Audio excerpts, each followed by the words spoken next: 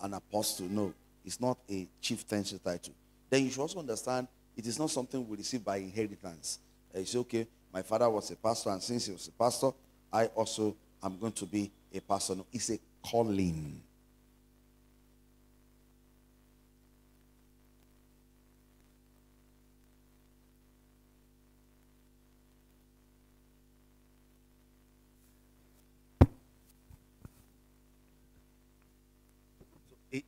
It's a calling, ikbeni. And once you have it, you should understand that a calling is a calling.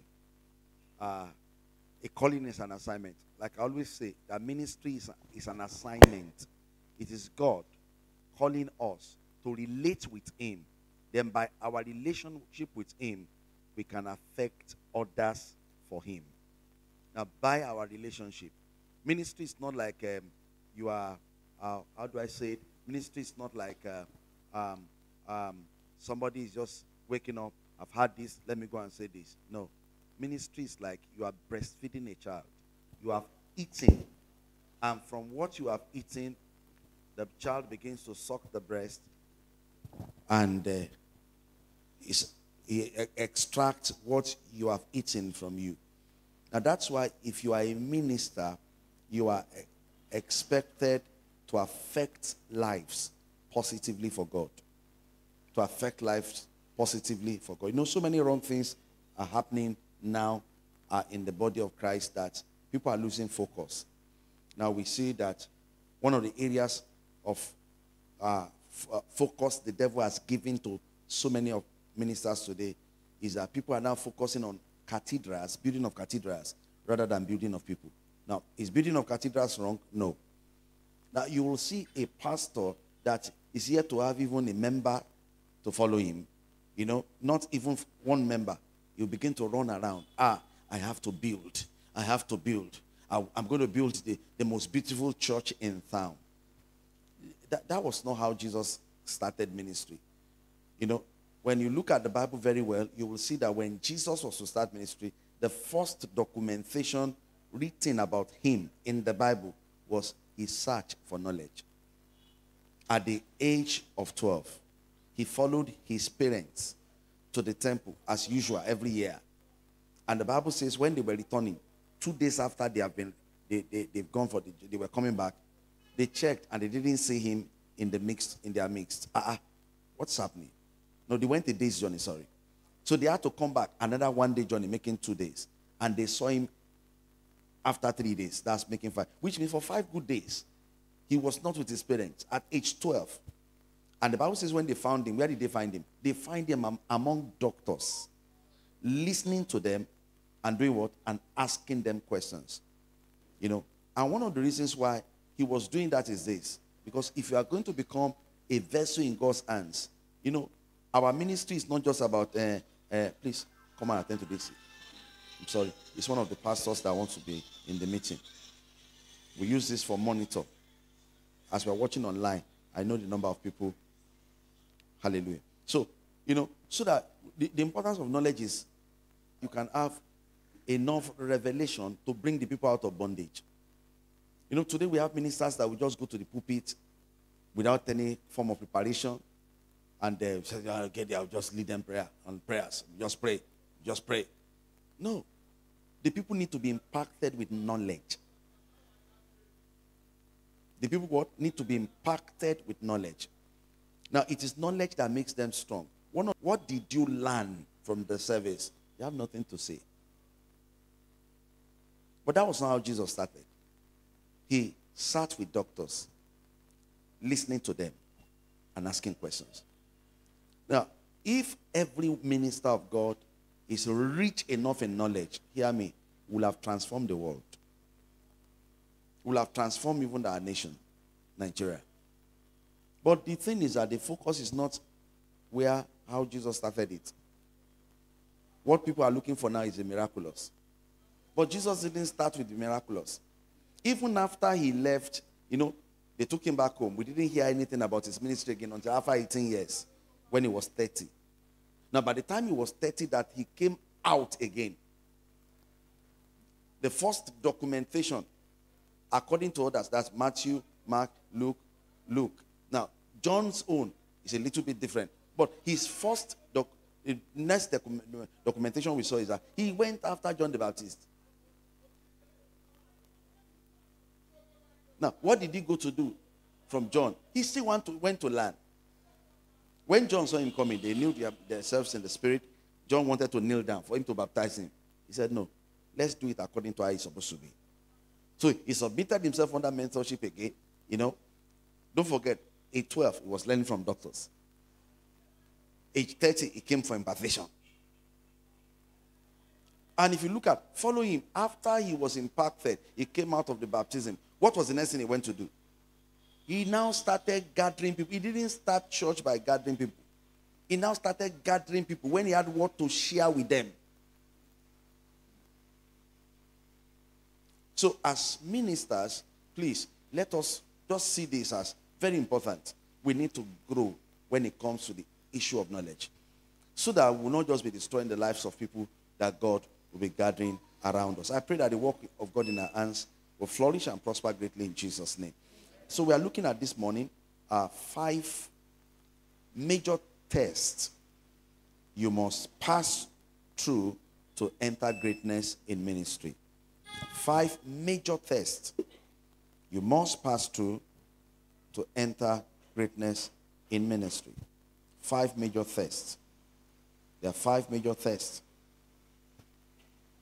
that one must go through to enter greatness. Now, when I say greatness, I'm not talking about physical, financial, whatsoever. I'm talking about you fulfilling the mandate of God for your life. You fulfilling the mandate of God for your life. Hallelujah.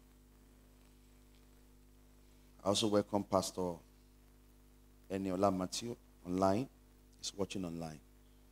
And we are going to take these 5 tests from the life of one of the men that God called a man after his heart, David.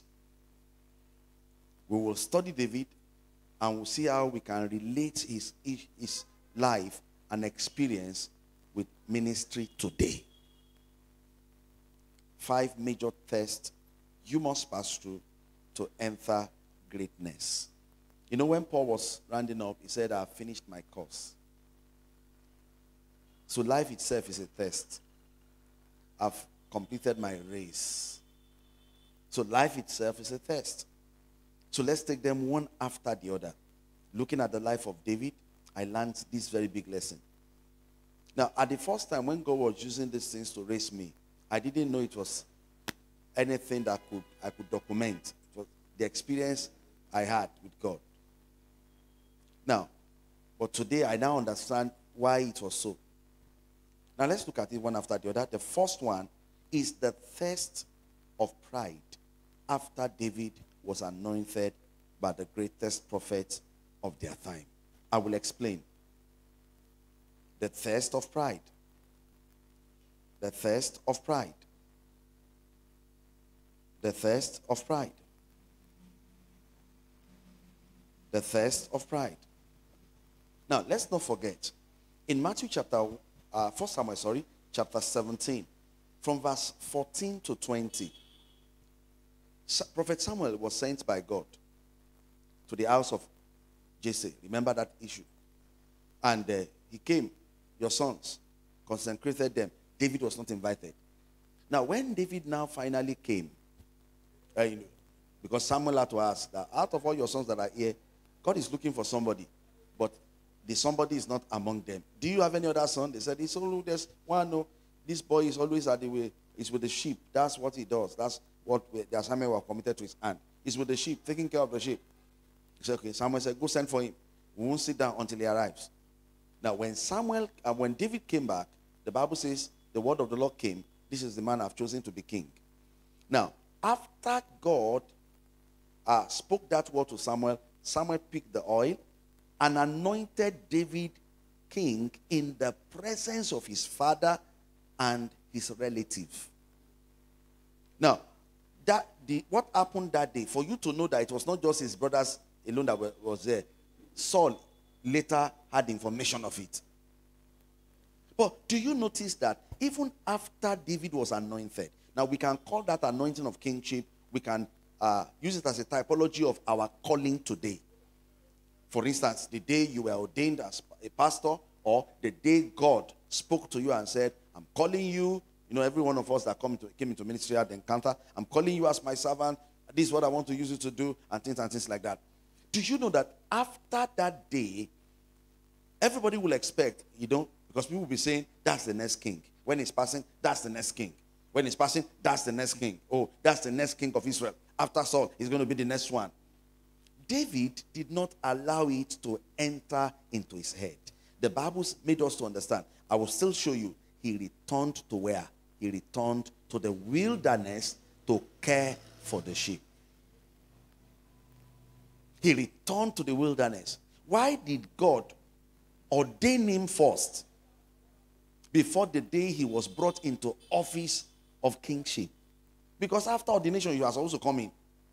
Why did God ordain him first? Ever before the day, God wanted to prove David's heart.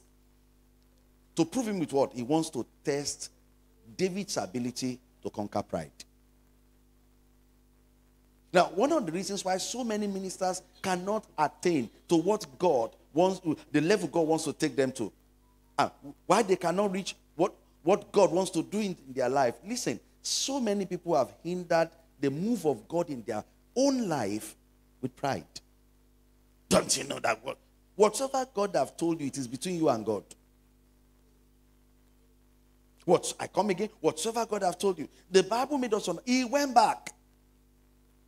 Now, where I quoted for you, let's go there and read 1 Samuel 17 from verse 14. Please put it on screen. You will see that the Bible says his father now sent for him. David, sir, come and take provision to your brothers at the battlefront. Yes, sir.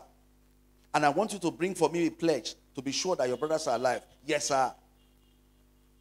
If it were to be so many people, their father would not be able to send them around again, because he has the anointing of kingship already upon his head.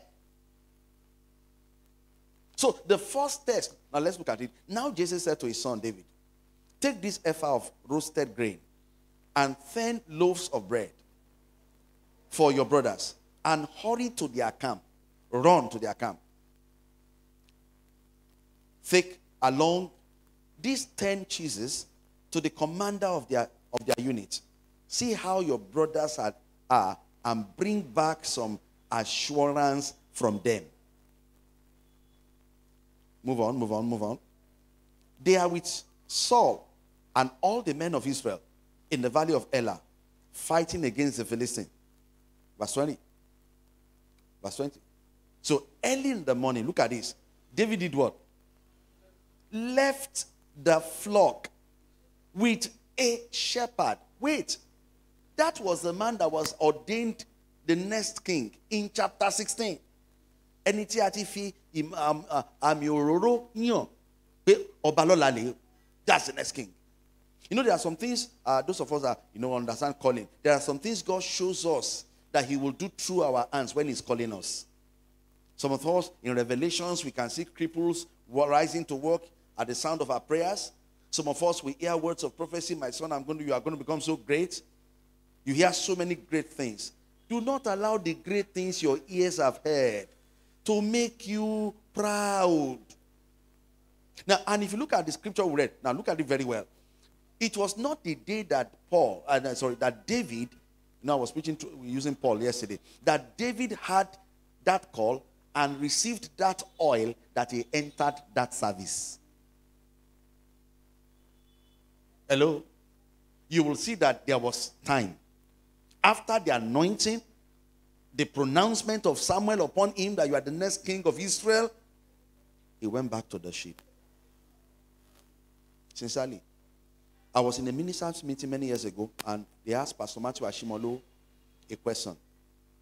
Hey, Pastor, what do you see about this full-time thing and things like that? You know what Pastor Matthew said? He said, if I had known what I know now, I would not have come into full-time ministry when I came in.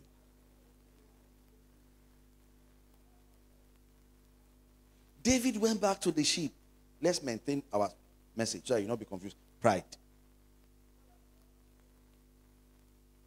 After God must have called you, he has spoken to you. He will be observing you. There are so many servants of God who will tell you, do you know that because God have called me, I cannot persuade to greet my biological father anymore. Some will say, because God have called. I was hearing one man of God was cursing his wife. He said, don't you know you are talking to an anointed man of God? Telling his wife, you are talking to me like this? I curse you with my cock. And I said, Pastor. Now, you will know that that calling and the promise of God, the oil of grace that was poured upon his life, has triggered pride in him. Yes, we are not ordinary people, but let us make ourselves and see ourselves with ordinary eyes so that we can remain humble in his hands. Because those that God will lift are humble people. Now, I've been married, this is 20 years. I've been pastoring 23 years. I've been called into ministry 30 years. But, sir, it has not changed anything about my habit with my wife and children. In fact, it didn't change anything when my parents were still alive. I still wash their clothes for them, even as a pastor. I still run errands for them. If you don't conquer pride at the beginning, it will affect you when you get to the top. That's if you get to the top. So look at what David did. After he was anointed, he went back to the sheep. And it was easy for his father to still send him on errand. Let's even confirm. Did he go? We are in verse 20. Verse 20. Where are you? So early in the morning, look at that. David left the flock with the shepherd, loaded up and set out, as Jesse had what? Had directed. He reached the camp. Yeah, you were just in 20. Stop at 20. He reached the camp as the army was going out to its battle position, shouting the war cry. He reached the camp. He ran the errand. The calling does not mean that you should allow any form of pride. Hallelujah. I wrote here, please understand that there is a divine timing for everything. Now, understand it clearly. Now, there's a time God will call you. There's a time he will want you to start executing the call. It may not be immediately. Only imagine, now, most times, one of the reasons why a lot of people suffer a lot is because they miss the timing. The timing. It affected me too. I was in secondary school many years ago. 1990. That was 1992. When I first had my first encounter. Do you know that I was to write WAEC? I didn't want to write it. My pastor had to force me, just go and write it for writing's sake. I finished writing WAEC. I didn't go back to collect my result today. I just ran straight into ministry. Not even know what to do, where to go. Because I knew God has called me. I was just rushing. That was exactly what happened here. Now look at Jesus at the age of 12. The Bible says he went to the temple. The Bible, if you go to read that 41, 42, 43, the Bible says even the teachers and the doctors of the law were astonished at the questions he was asking and the way he was responding to what they were teaching. That's a good ground to start ministry now, but you have to still wait for another 18 years.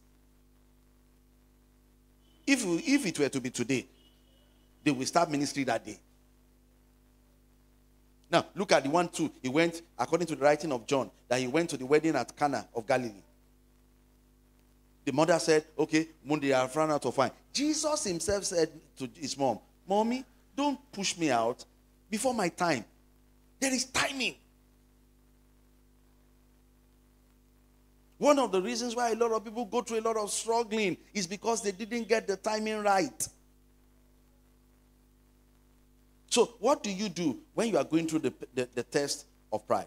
What do you do when you are going through the test of pride?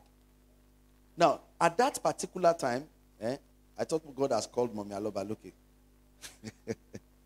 Now, at a particular time, God expects you to use it for self-development. God expects you to use it to develop yourself. Do you know that it was those days that David developed the music skill that he had? You know, it was his musical skill that took him to the palace. But he developed it where? In the wilderness.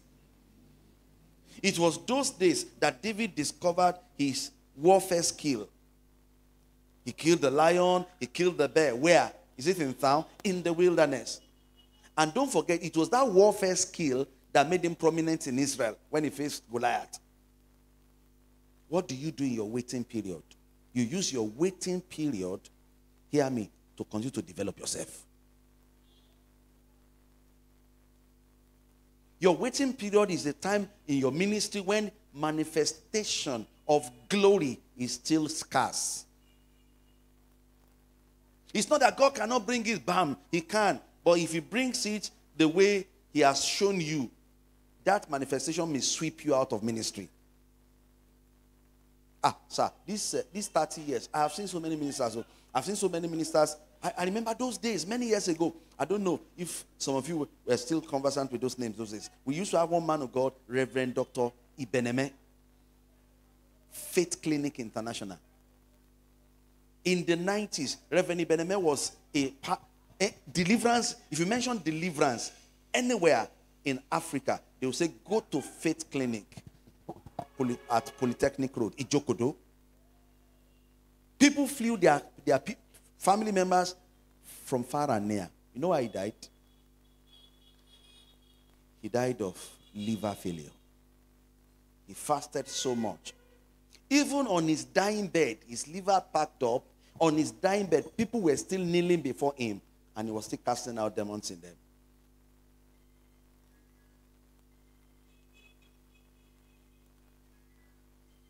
Could God not heal him? God could heal him. Why did he have to die that way? He died that way because, hear me, during your waiting season, there are some skills you must develop that will help you when the crowd begins to come. Imagine if David had not had time to develop his musical skill when they needed an instrumentalist in the palace. Because the way God planned it is he had to go close to the palace to learn how they do in the palace, ever before he will now come to become king. So that's why he got a job to play instrument to the main man, the king itself. So during the test of pride period, what do? You self-develop.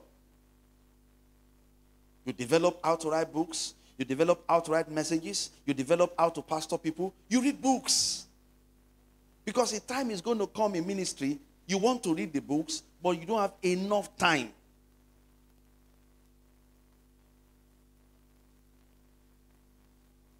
Praise the Lord. Number two.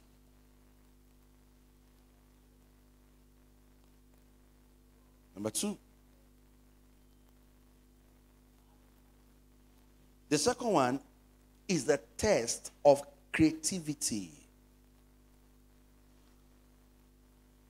The test of creativity. That's the next test. Now, you know this particular test of creativity, at this particular time, look up if you are finished writing. God will give you people, but not the kind of people you need or you have seen in your vision. You know, when you got a call into ministry, that's what you saw in visions. But the kind of people you will see coming when you are facing the test of creativity will be it's like they will be the opposite of the kind of people you saw in your vision. You know why God will make you pass through that test? He wants to see how creative you can be with the resources available to you at a moment. That's why if you go to the ministry of David, you will see 1 Samuel chapter 22, 1-4. Who were the first set of men that came to him? 400 men. The Bible says, number one, they were what? Men who were distressed. Number two, men who were in debt. Number three, men who were discontent. God doesn't begin with us in ministry with giving us more than enough. He gives us what is not enough. so that he can now see how creative we can be with what is not enough. Now show me that scripture. 1 Samuel chapter 22 from verse 1 to verse 4. David left Gath and escaped. Okay. All those who were, let's take it from verse 1. David left Gath and escaped to the cave of Adullam, where his brothers and his father's household heard about it. They went. So when they heard about it, they went down to him there. They went down to him there. Verse 2.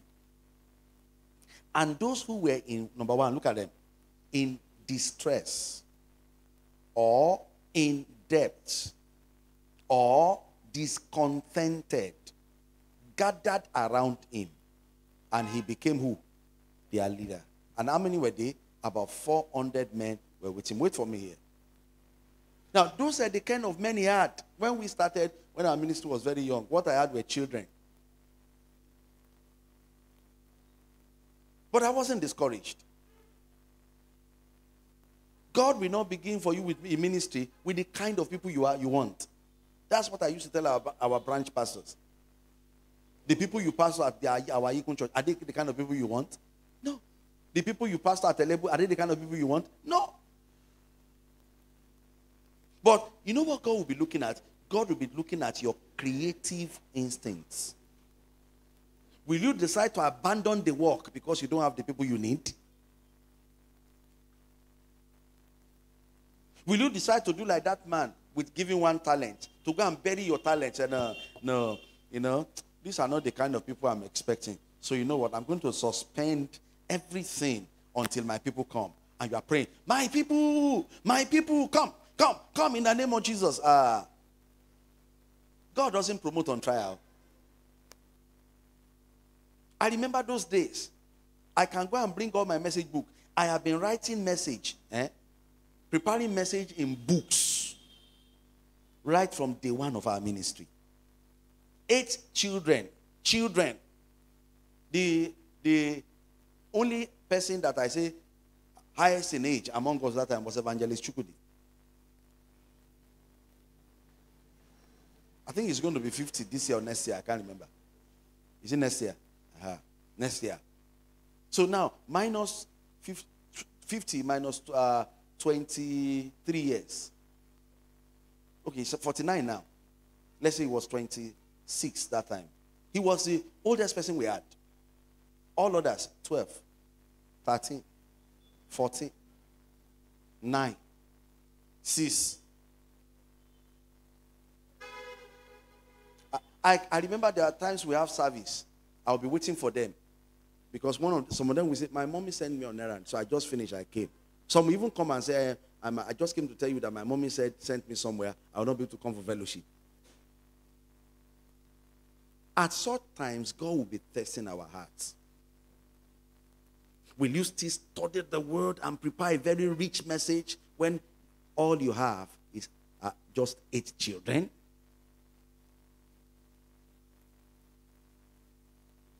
Now, that's where so many pastors miss it. At that point, some will just decide, message. Let's share the grace, Joe.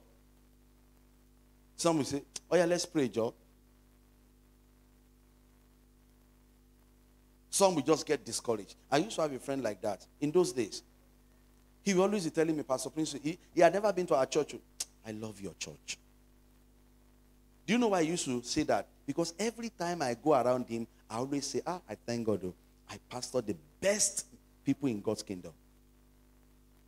And he will always be saying, Pastor, my members, that's his own church, the church where he pastor. He will say, my members, they are very, very stubborn. My members, they are very, very disobedient. I don't know these kind of members. So one day he invited me to preach in his fellowship. I got to the church. I saw adults. After preaching, and I invited him back. He got to our fellowship and said, Pastor Princewill, where are those members you used to say they are the best members in the kingdom? I said, they are just these 8 children. He said, our ministry is better than yours.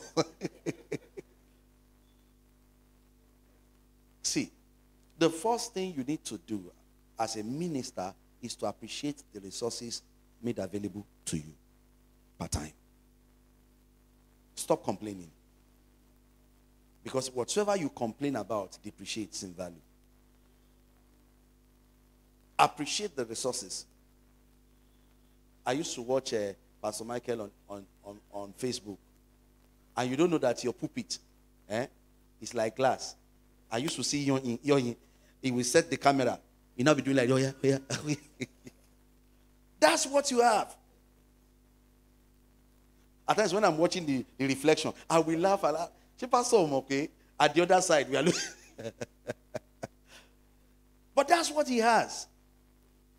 Some people will not preach on Facebook if all they have is their daughter. And you know that was the error of that man with 1 talent, you know. The man that was given 5 talents went to trade with his 5 talents. The one that was given 2 talents went to trade with his 2 talents. But he that was given 1, he was offended. You know why? He was looking at the man with 5 talents. Our calling is not the same. Our resources, startup resources, can never be the same.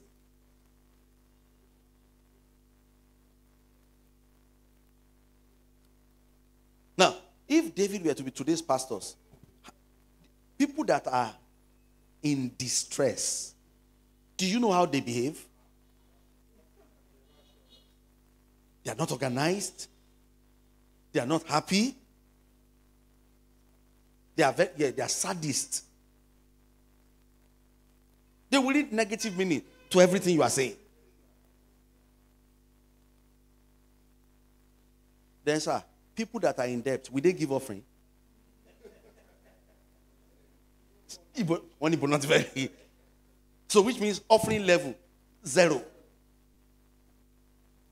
I remember those days in our fellowship when we started, we finish service and I will now bring the offering basket. By the time they count it, all these 8 children that came, I'll give them transportation. Nothing will be left. Then look at the third one. Those who were discontent. I want you need telorun. How did he pastor them? So success in ministry begins when you what? Begin to appreciate what you have. Appreciate the resources made available to you. When we started under the staircase of our house. Some of you have good beginnings. It was under the staircase. During service, the people we live together will decide at least we can't stop them from passing to their house now. They will pass. I will have to shift for them to pass. But that was what we have. That's why today, when I see young ministers, sometimes they come to me, and Pastor, I don't know how you can support us. We want to rent hotel. If I brought one list, I want to rent hotel, I want to buy keyboard, I want to buy drum set. Now, when I say what kind of keyboard are you talking about, he mentioned the current keyboard. Latest keyboard. He mentioned the drum set. I told him, I said, when we started, we didn't have all those things. I went to buy a Kuba drum.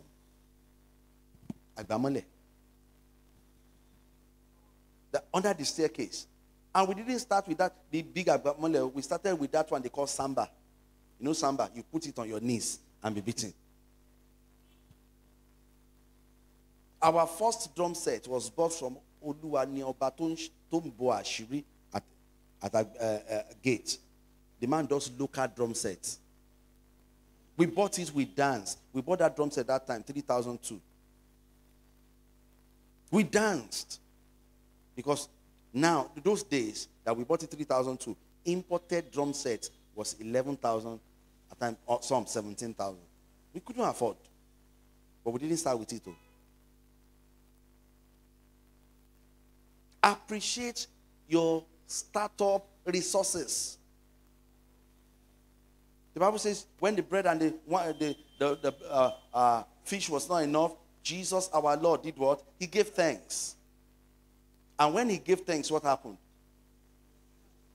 The power of multiplication was activated. God's ability to multiply what you have is resting on your ability to be thankful. So one of the reasons why so many pastors are not doing exploit, they are condemning what they have.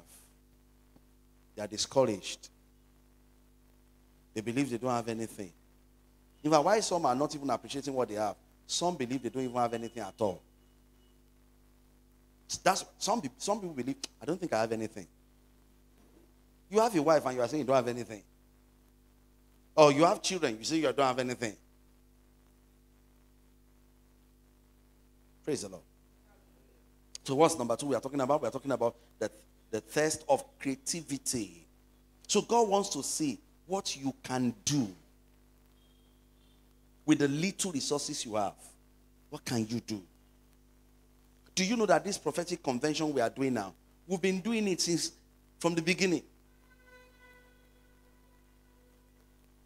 Even when there was no resources. From these popular ministers reigning in Ibadan now, there are about only 2 or 3 that we have not invited in these 23 years. Bishop Princewill, okay. I tried, we couldn't reach him. Reverend Femi Emmanuel, I tried, I got to his doorpost. I couldn't reach him. But apart from him,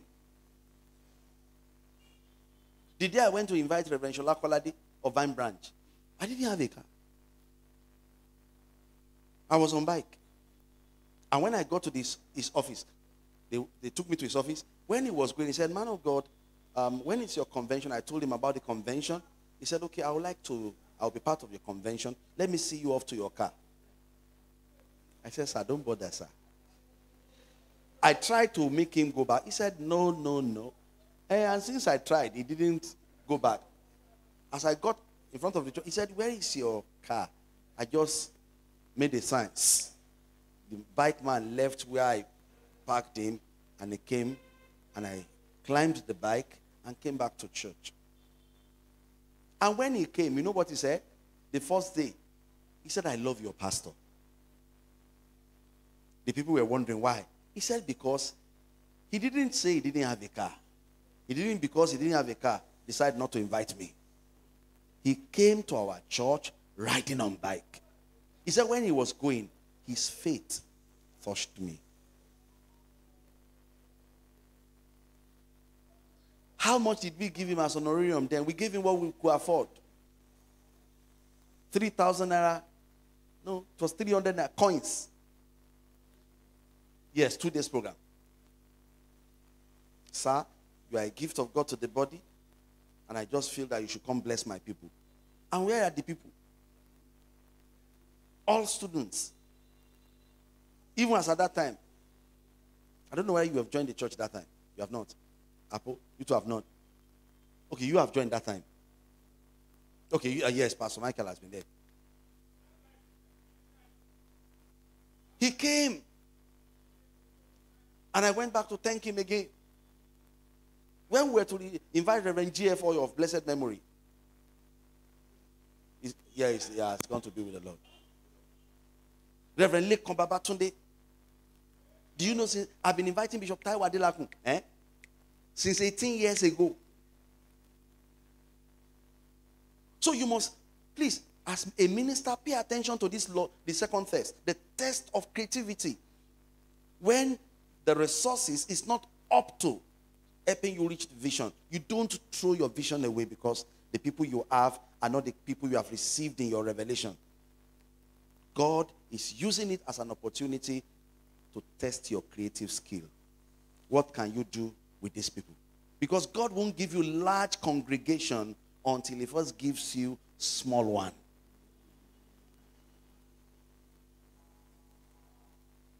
And those days, how many were we? If you see me come to church those days, I'll be teaching on principles on how to excel. And who are the people I'm talking about? Students. Now, one of them called me as I was coming into church today. Papa, there's this land I saw. I know you will like it. It's 400,000 per one. I've just bought 4. And I've reserved 4 for you.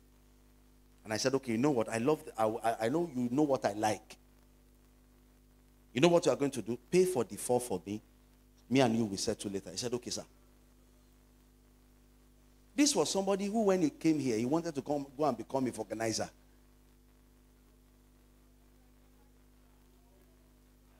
He said the day he had me preach, that he was coming in, that he wanted to leave to Lagos the second day to become a organizer, and I preached on a message titled Pencil. He said when they had pencil, what's the meaning of pencil? He said, and I started with point number 1. That as beautiful as a pencil is, without the help of a sharpener, its impact will not become notable. You need a mentor.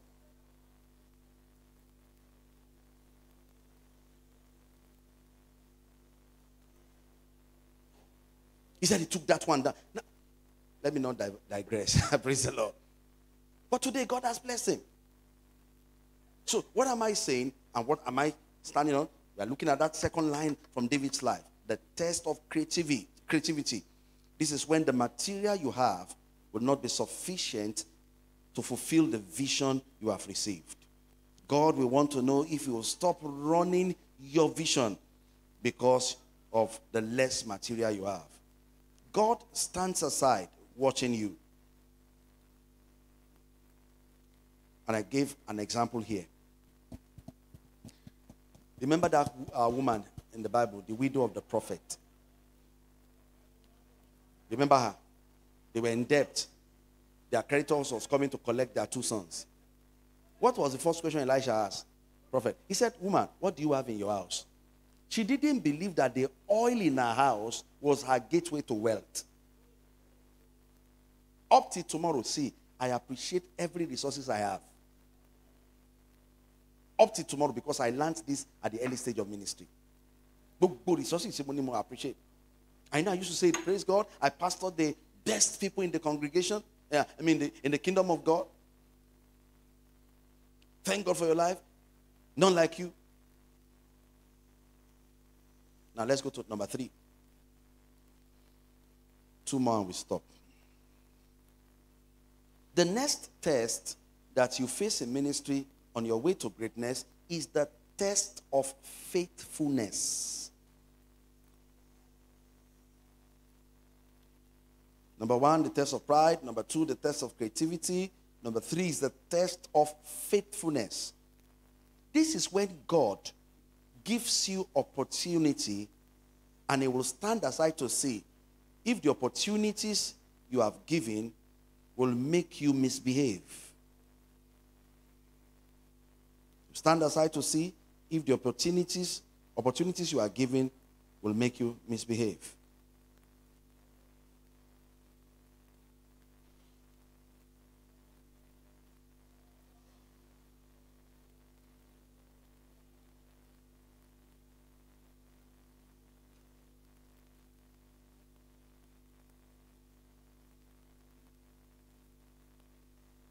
Now, how did I know this?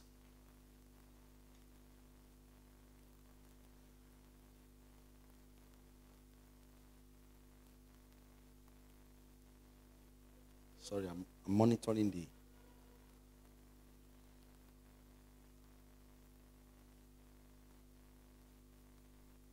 Now, how do I know this?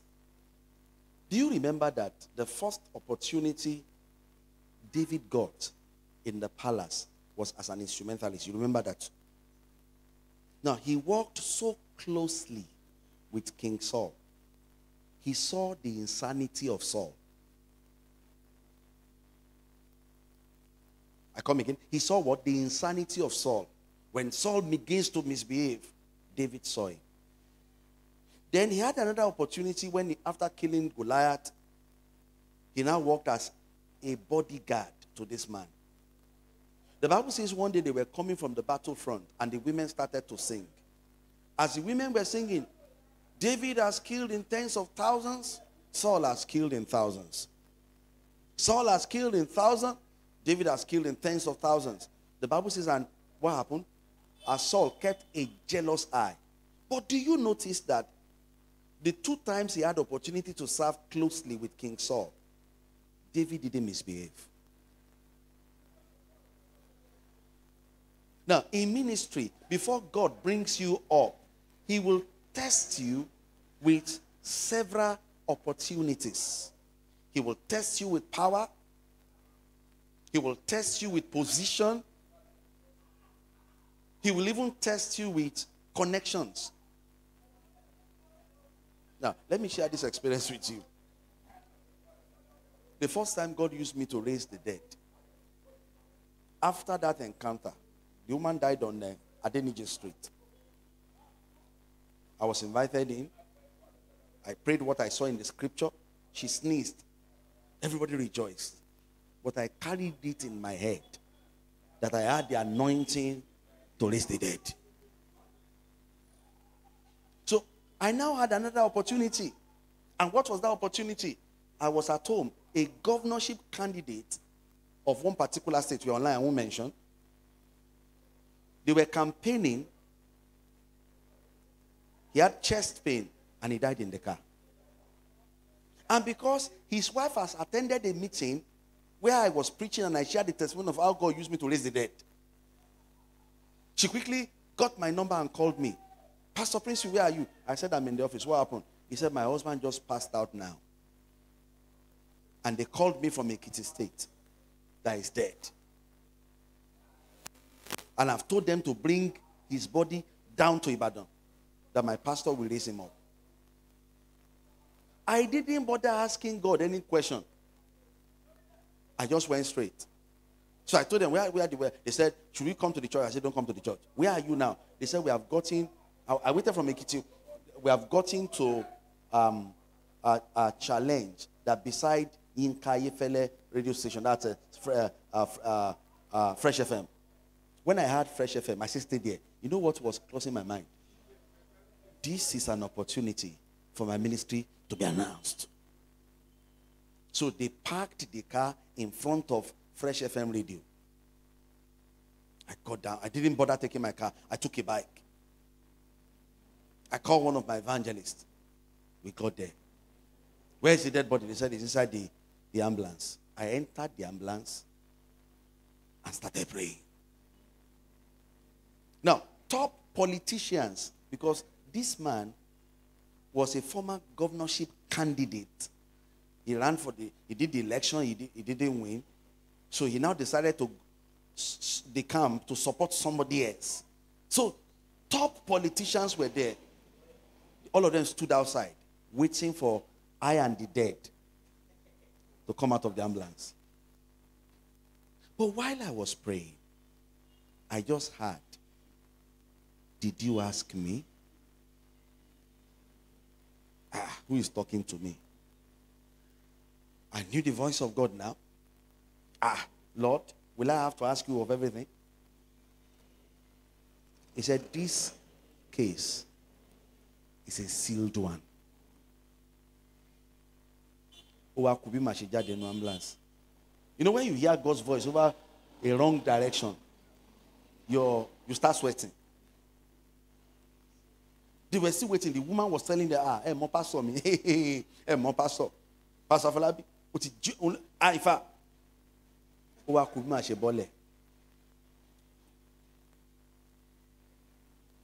The evangelist I called, one of my evangelists, he too was praying. Papa, let's continue.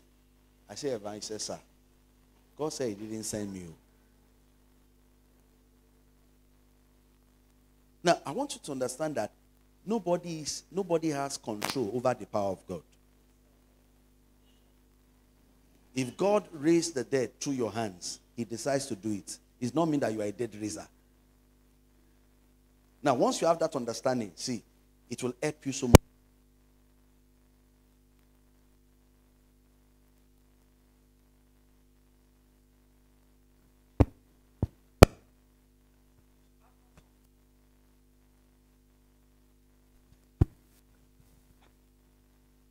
As I came out of the ambulance, you know what the wife said?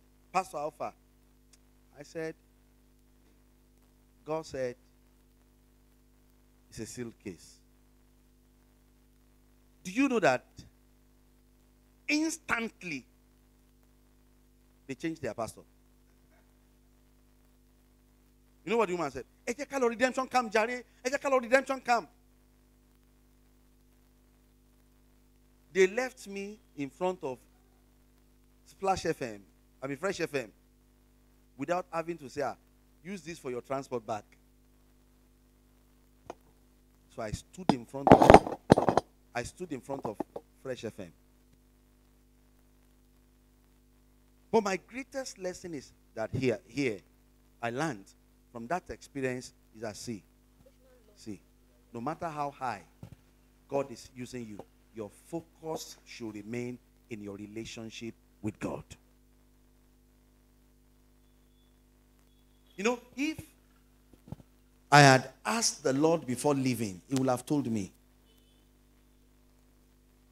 You now know what brought honor back to God in my life from that case. When they got to redemption camp, Pastor Adeboye gave them some pastors to pray for him. After praying, the pastors had the same thing I had. It's a sealed case. She now called me. And sir, what you saw is what they saw at the camp. You are a man of God. They said it's a sealed case. David passed the test of faithfulness. When he saw the insanity of Saul, he didn't go out to announce it. He didn't capitalize on the insanity of Paul to announce himself as king. Don't forget, he already had the anointing of kingship on his head. He would have said, yes, this is the opportunity I've been looking for. Yes, this is the opportunity I've been looking for. He didn't say that.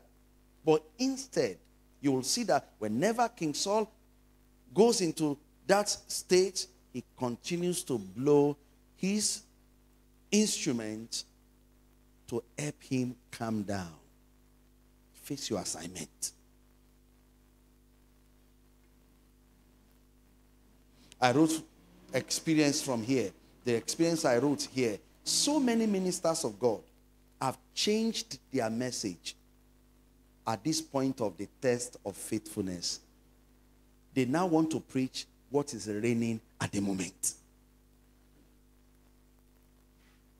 You know, there was a time, it was deliverance. In the 90s, when we gave our life to Christ and were coming to ministry, what was reigning was deliverance. If people don't fall down under the anointing in your church, that service was not powerful. God didn't come. So you had to come to church clean and go back home dirty. That was what was reigning in the early 90s. Then the switch started coming in the year 2000. The prosperity thing. That men of God, because in those 90s, even men of God don't use good cars. But in the millennium, you see that the switch started coming. That was when the seed sowing thing came to church. People sow seed and saw fruits. People sow seed and saw fruits.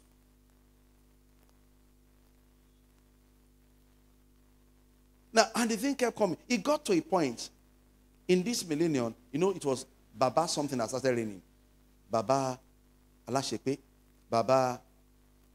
Everybody will have a name and a Baba in front of it. We entered a time of prayer. See, you don't preach what is current. You preach what you are given. Because it is in your assignment that your reward is. But if you do what you are not sent, you will not be paid. So many ministers fail at the point of faith, this faithfulness test. Some have even gone ahead to change their ministry location.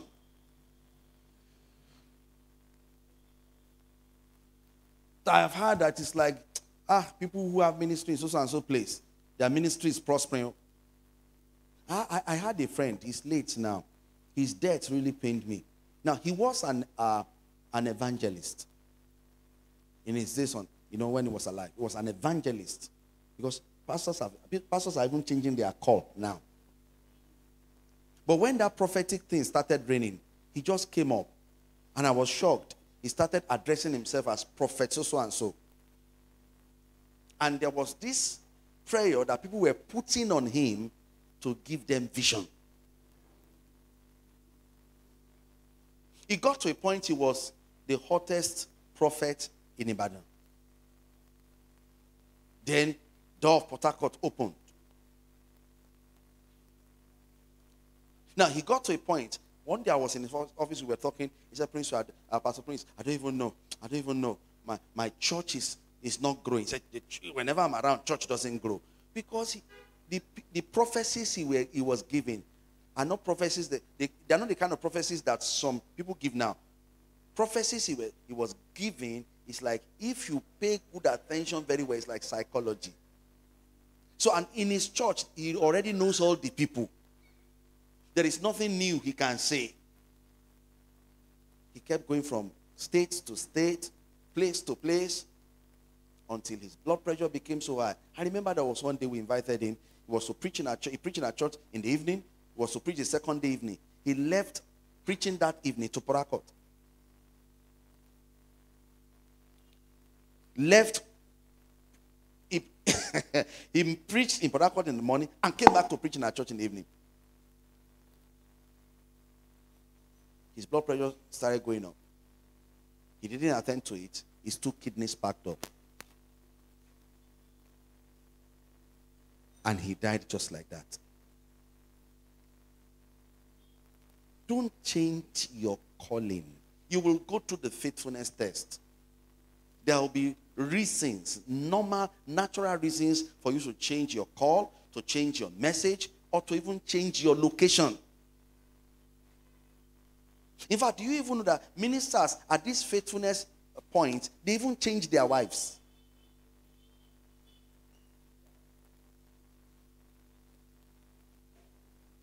Some of them even go to the point of changing their spouse. That maybe, so I'm telling you true life experience. I've handled some cases. One pastor like that has a ministry. They do vigils. Before the vigil, the wife was praying with some of the women.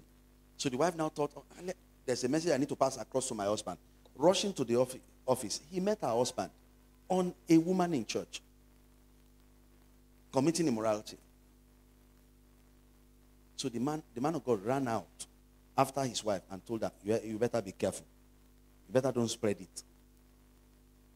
That woman has promised to buy our gen for us.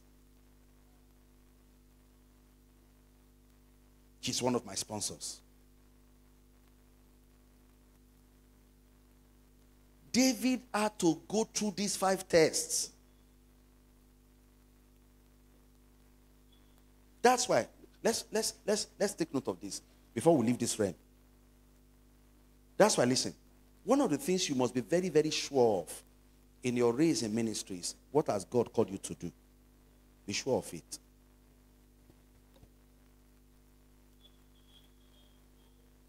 You know, it's like I say, I have 3 biological children. I say, Eniola, she said, yes, Daddy. She will want to know, go to do what? You're welcome, sir. Go to do what? Most servants of God, the moment they hear, they don't find out first. Lord, what are you calling me to go do?